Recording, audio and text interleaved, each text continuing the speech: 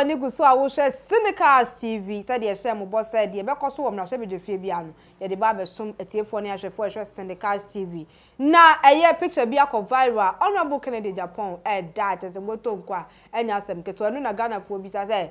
tokwa e koso pepe te say moja kro ye hwe onu de e ka bia ko say bibia amfa no wonto obi a case Samson na a man of the moment dia na destiny snatcher ameka dia na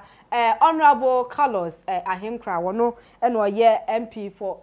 West Tema wono eye box a okowi aye ballot box na okofine was sitting in a trend and afei wo pese wo de hype ne ho ewo krom wan say abusuafo na memfa we enhyem na enzam no de bua na ebufa so Professor Michael Kwene wetu afri na konya so ma agbangbagben ababefani nyina ene se ensem a ebo free eye emrahye bedefie ni se NPP fo na toma gbagben ye ne obabeji speaker of parliament no atena so abusuafo ensem no ebi ewompa intino minister the cash na wanti min se mrede wo se metwa me ho se de be ya me bam de ne be ba na ensem wo so jaguma na wo so wote wa wahu de ekoso ewom na hye bedefie aboafo eso yasne de na some company limited diaper hub GA cheerful giver unisex salon evergreen beauty and spa and afi just here pub and almost summer sene ebusiafo me basisia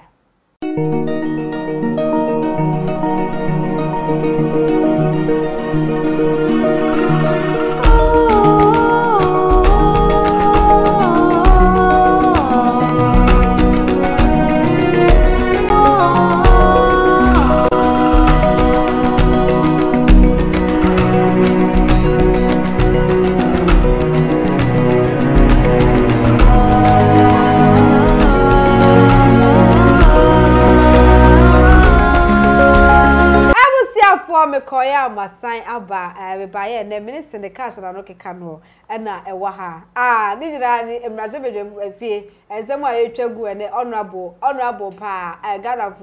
ka say honorable ga de ga won na so de emrahye bedefie ase duma de ekoso ye bo amanfo nyina ekwa na wokoda enti Ghana fo atutu bia ma no nene sindi wa hanti no me nsemre ye nkona emfa komo no enhyehyɛ so die mu oje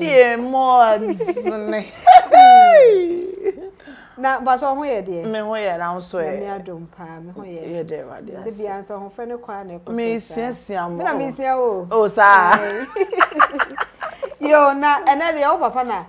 me ho abadwa mu sa me adam se de ye so akoda wo parliamentary house erade abusia bichi obi awate na nyame hwamu na nyame nyam kese se abrinya nyam hwe Cynical TV. Back to your question na abia ma me ka sembi wo hanamo won say Ghana na nkasa no yefa ne ma normal okay yefa ne ma dey serious ne yefa ne serious honorable KennedyAgyapong akoda wo parliament house incident news obi ka say me kasama honorable KennedyAgyapong me kasama no okay. But me no me obi a me no credit like I speak the truth all the time me penokraka me kan okre okay de me hu a me feel say enya no kre no me de beto be eda say honorable ya ade na ade honorable ye enya me sini betna no a me be kan okre no hwe enkrofo papa no mo ne enkrofo maame no mo ne enkrofo nana no mo aso ifitin no a akopie mu parliament house asam ketwa akosiri pe Eperimfo awa kibi video night enya sam ke asinso akọ all night ma de achewere ana sister first night asofo yi ye ma de chenwe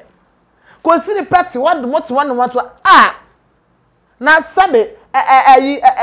empedifo be kwa na o say wani ref me kai be na me de ba anyone reho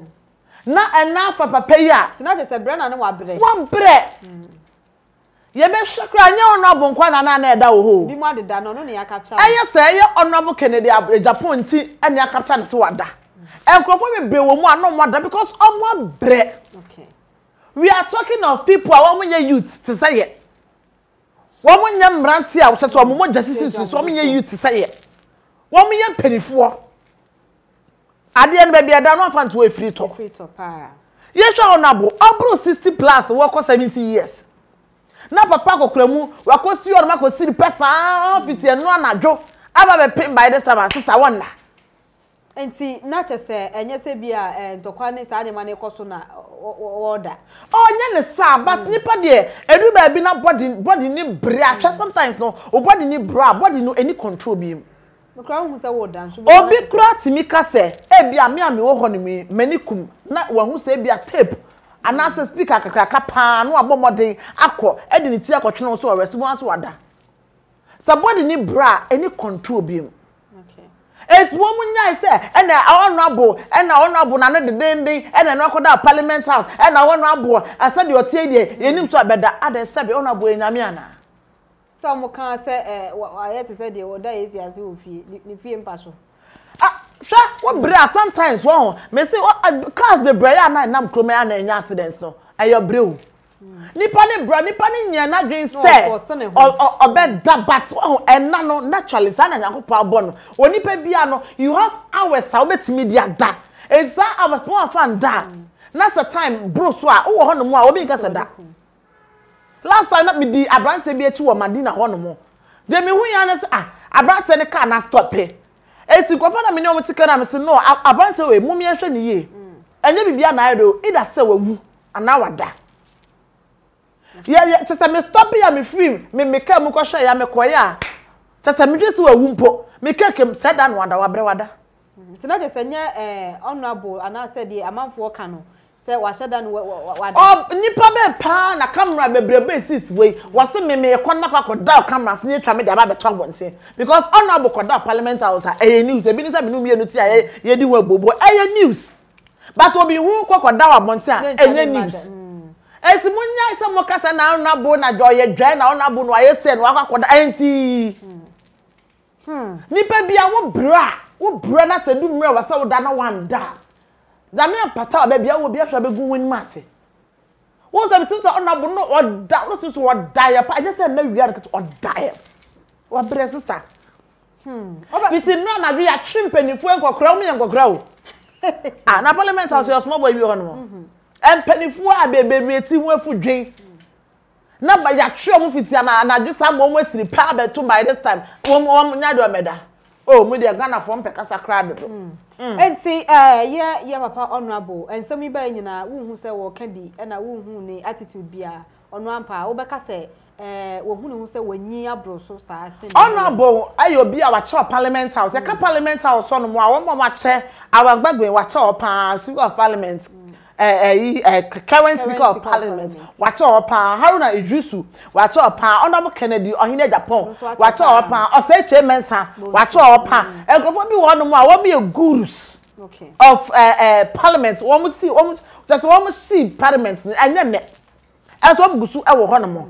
honorable nya say bia de ekos won't be ka bi but no also at the right time sha wo bi won mo a wo ye kekeke ba odu ni pemu anu ai quiet honorable betna na tu a e won ye behu sense be bekoso no wo ka bia na won ka bi na ye hwe krofo nso a wo moto aba e di ma abagbagbe no e won ye behu se no honorable the information na se hono mo de ase yankose yekobo nkro ho anane yankose yekobo nkomo na mo yekoye se yekoso parliamentarian yekoso ye man pe na kufa dudankwa yekoso ni in na ye speaker of parliament so you can imagine okay enti kasa bebebe ni wo munjai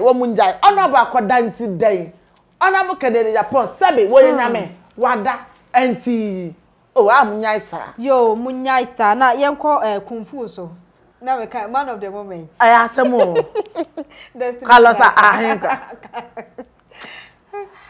papa na sem kra de yenko emiti o yo ene na man of the moment destiny snatcher yo Ghana work was it ono wo ko wi a ye ballot box ni nyina no trend na wo de pe social media in Ghana for nyadom de ka so ahun hwe ya na wa hu me ka se mpanifo no sebe parliament house no no omo de adane agudi o omo de adane de nursery o omo de adane drop it omo de adane pilolo me ka munyi mintumo se de omo ye o nyina na omo de adane chempe e wo ho and this is because at this crucial time inauguration and the speaker of parliament and then your man penny about this so I want trend Trendy phone be sa na papa e KarlosAhinkrah so pe. Asem. Ate say enia bra ya ade no wakota ballot box. Eti busa no. Eti ballot box no tam ye na tigidigidu. Obi di night trucking say. Obi di night bomb mo de e trucking no e no te hwe na no pa na ne se ba ko tu ya. E ko beka so pe trend. Aya wo mama ye nwini o ma yenyi o. Bro, there is time for everything. Almost me so I say all works and no play makes Jack a dull boy. Until you can imagine, there is time for everything. Your time I did ya bro. Anytime I here a sapata. Okay. This is not the right time, man. Because so per trend. And when you know this is a fucking trend. What per trend is you know? Work off a ballot boss with the jade. The Papa pe oh ya papa penny. And so when you say I will bet you on my when say a trend now pe. Obi because we are master upon master. We na church go for kwan first one. We are ballot boxes no. Wow, one more madwini. Parliament house was say be ko grow ho. One more madwini. So we hear you say ya, omo me hu e say adwuma pote pa on ko parliament wa o mesimi ayade abo man no. So that say KarlosAhinkrah na yi kakra wa be kire ma ye hu say de ekoso wo mashebedefie no agrobi na manfo di. Na agro no mu di ahwe. Wo beti aba abonta be ka say na be say me trendy. Is this time for trend? And then one man abonta to a person of trendy pa. One man be yi ni nika. Sabe I share na simfa money na won yi ni kwakudo nsu ento so. Trend men na since trend way. This is a big time trend. Enya de e betwa mu da. Ha samo. Enti o mo kasa na eso mo hwehwe atwa mu ne bi ye. What me kasa wo ye member of parliament say me pe trend na enu nza ba modern hwe Nyankopon ataso anim na enura as this crucial time, this important time. Enti wo ye and wo bi bon suma ka kasa be trend and then na ka hwe ebesi. Anya to kwa na ebesi. Anya to kwa na ka ebesi wa anamo. Tina te say wo say emrani ni di on. E wo say emrani ni di do but wo say ye ne o motena hnya na o mokasa. O manyi. O manya kwala o manyi. Omo ye nananom ebi ye nananom ebi ye papanom omo nyinyo munya sankola niema no omo nyan omo tontwene kra na emoa because a time a edu no eye ni breso hwe yeti kroma abato ba kwa afeti ye bi ekoso inauguration na krom ye afeti bi ekoso kroma no mo na sa wodi bedi agwa pesa o kan den na chwe ene inauguration amu ye nti market women anko krom enkrofo ankobie bi office aya holiday public holiday de maye amanfo suro so obi susu anko a wonidi enti se wo wade na wo ye no inauguration important e magana for the timemufo no se wo beka se wo befa mu dia be trender wo be se wo ka de nkyeye aya wo munyai sa de no asemo abusuafo yo enti wo beka se abrante no anase papa no wo so wo de pacho bi ebre o man Ghana na se asemo kan ye no ehun nya po se wo so ko ba bonten e beka se na me pe trend because sabe yanya cartoons wo bi na muni ye di agro de mu ye ho nyina mu boy hu wo bi ti TV achi ni ye mo hye no me na na brewa akoso akwadu mi trawate wa me maame me na ni mpon ane wate kwakwa so ina ya santo ahem amakope agoja akwadu mi tia de mu ode me na na wo almost 90 years at one na yem hye no ade na ekoso yi ade na ko wo bobna so if you come out and tell us say you trend now pa what are you telling us so we did penifo ne kwakrafo mo ti won mo hwe TV a say mo bom hu ni then am pese mo ka twae and maybe why they don't have to joke with it and and then maybe why they don't have to joke with it and yeah say them dey kan destiny snatcher e yo say wo ye obi say ne wo ka say wo dey trend e wo kromo yeah say trend fun be so no trend fun be no masa wanyi aden ana kromo de say bia be say mo fa no personal na sabi mudi nsem hu a e ga me kwese de oye de ntwaye wan ka san papa cho abra na sindi edi esi no yanhwe ne kwakwa fa bi koma e yo no Ahenkorah na nkasa ene ya fe ya papa they are making na and say me papa honorable KennedyAgyapong wani kumada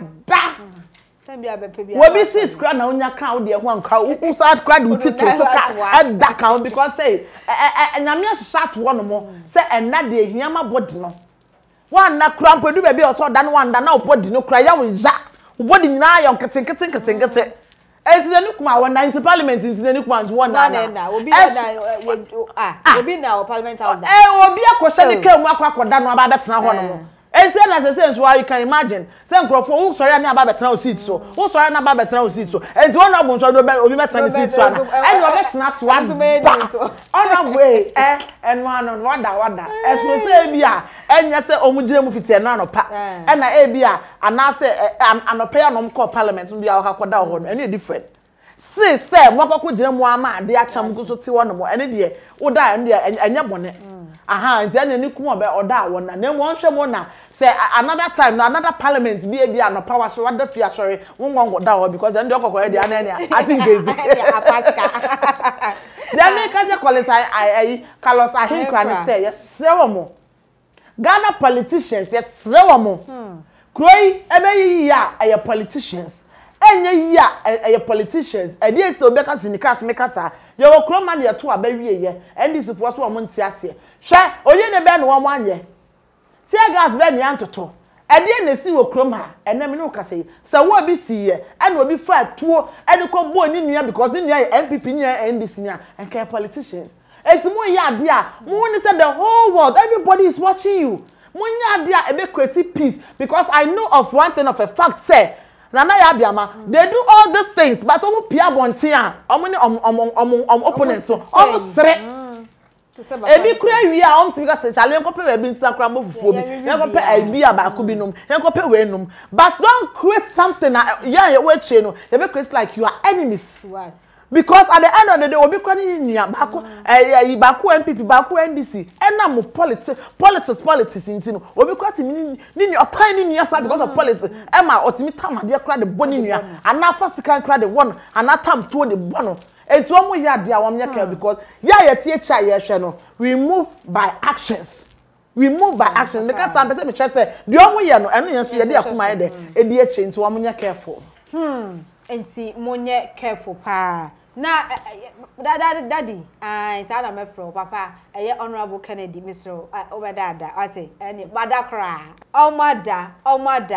ene na medical ne dom no me eno na me kam for dem daddy se won kohwe bi na ne won fa nasa emonte de obi aka kromu ade bibi on be kan ho asem ene syndicate na me no etwetwe nkomo ebusuafo ha na me be ma ekwan na ne di dwumade ni nyina asi koso a share na subscribe na like na comment dwumade no abrebiara e was KennedyAgyapong TV a face KennedyAgyapong GH so abofo so ya Senedia na eyegisam brand new car tire home use car tire free Germany abonten so de ampacho e obekọ gisam ne no akodi bi diaper hub GH so de na ene mofra ho ne ma bia no borra ho nesese bi ema oba no cheerful giver unisex salon evergreen beauty and spa omuso omo hwesiesi oba ne be ma bia ne occasion bi eda wani bia oborra ho a obeye okama na ne wakotwi so saa Samsung yeah just here pub there nene chilling bi weekend bi na ope bi ni udofo bi akwotena de just here pub wa chimotamo na ho so ope say food delivery bi a wo bi an order omo de bebrewo abusuafo nana ya biama ene midini mi se ohia mi a wo si entwida hima na majeso ama odie mu oden na mde keke kwashe nyom comforter ye Ghana ni a ono UK abonte so ene wo entikoi YouTube na ne ope full track ni nyina dia wabo voice alliance wakoshe comfort ebusuafo nsemre yenkoshe comforter.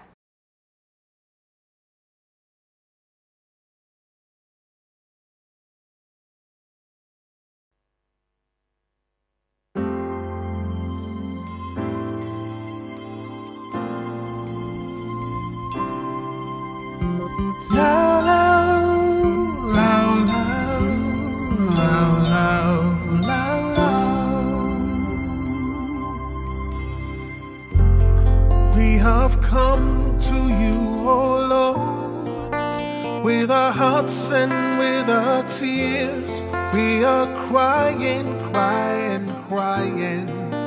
for mercy. Many people suffering now, and many people dying now, but we have no other God but you.